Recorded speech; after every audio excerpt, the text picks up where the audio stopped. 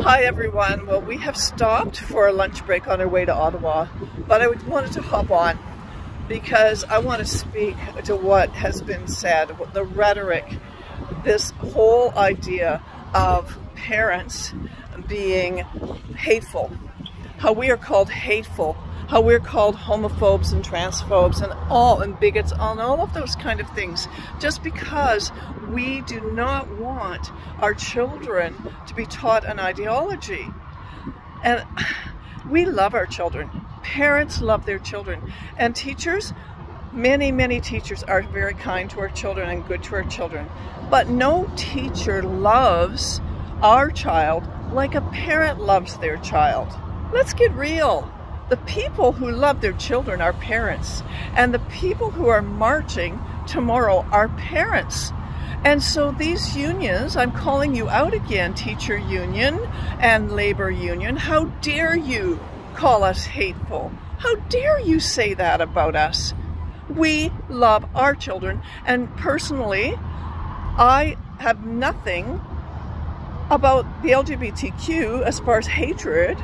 My one son was part of it for 11 years. I didn't hate him. I was concerned for him in many ways, and he later was very concerned for himself. But the truth is, I love him. I've always loved him. The LGBTQ community didn't love him, let me tell you. And the other thing is that I care about your children. And I care about these gender dysphoric children that are popping up all over. I care about their health, their mental health, and I care enough to tell the truth in love, that they would get the help they need. They don't need to be transitioned. They don't need to be taught this sex ed curriculum, and that's what parents are upset.